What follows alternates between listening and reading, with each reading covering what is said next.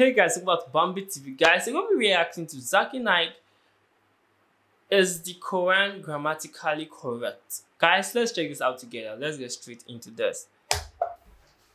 Dr. Zakir, you said there isn't any mistake in Quran. I see more than 20 mistakes in Arabic grammar, and I will tell you some of them.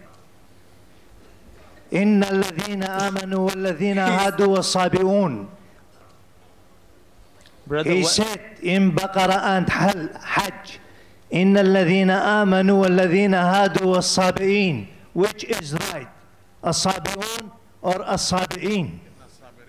Number one. Number two. Brother, one question at a time, please. Yeah, but at the same thing, he said in Surah Taha 63, إن هذان لساحران. Mistake. إن هذين لساحران. Can you explain that? And there is more than that mistakes. Brother will allow you only the first part of the question.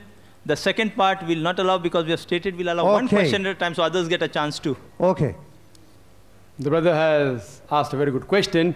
I would like to be more concordant and agreeing. He has mentioned all 20 grammatical points. And the book is referring to Abdul Fadi. Abdul Fadi, correct? Is the Quran infallible? Yeah, he's very thin. You can see something. Yeah. Alhamdulillah, my side is good.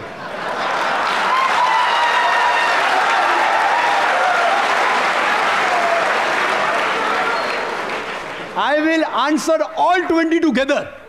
Because I've read the book. I'll answer all 20, inshallah. Inshallah. Point number one, brother. Point number one.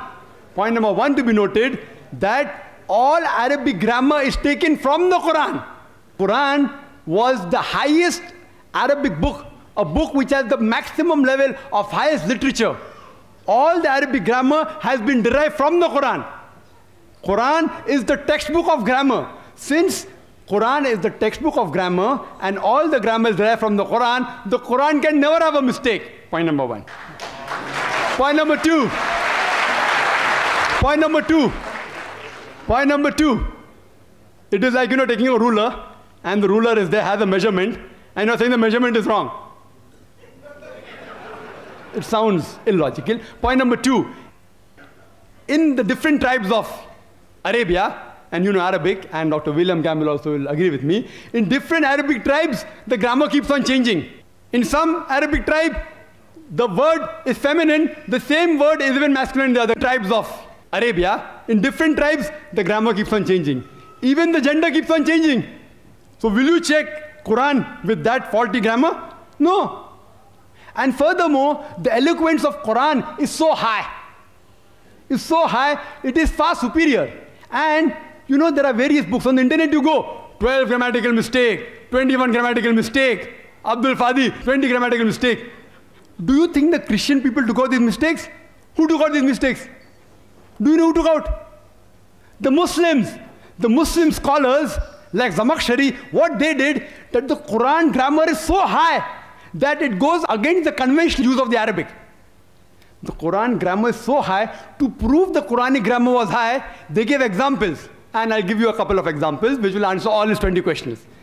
They give the example, like we read in the Quran, it says that the people of Lut, alayhi salam, they rejected all the messengers. They rejected the messenger that's mentioned. Dr. William Campbell said, the people of Noah, they rejected the messengers. We know from history that there was only one messenger sent to them.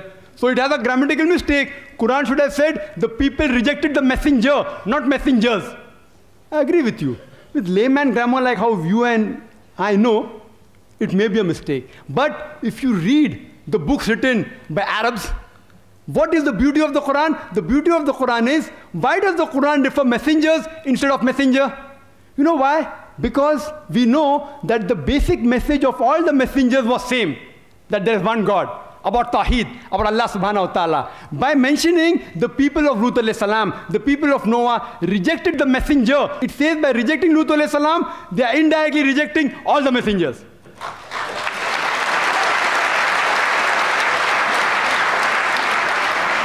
See the beauty, see the eloquence, alhamdulillah. You may think it's a mistake. It's not a mistake. Similarly, people like Anuj Saroj says that Quran says, kun fayakun, be and it is. It should be kun fakana, be and it was. Agreed, past tense is kun fakana in Arabic. It's not kun fayakun. But the kun fayakun is more superior. It says, Allah, it was, it is, and can do. Past, present, and future. Thank you, Dr. Naik. Guys, he clearly answered. I don't think he answered the question, but he actually made a reference that actually made sense. But I don't think he answered the guy's particular question.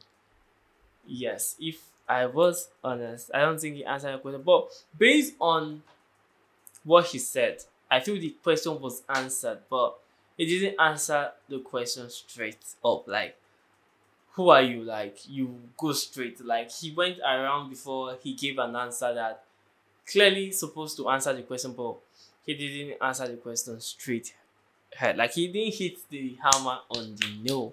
But that doesn't mean he didn't answer the question though. But like, based on what he said, it actually makes sense though. It actually makes sense because if you kind of listen to what he said, you saying the believers and the messengers, yeah, if you use that explanation. But guys, I'm doing this journey with a friend, a Muslim friend, and recently we have been sending ourselves videos and making some research. Guys, I'll come back very soon and maybe more improved than I am now. But guys, just to like, share, subscribe to my channel. I'll see you next time, guys. Best.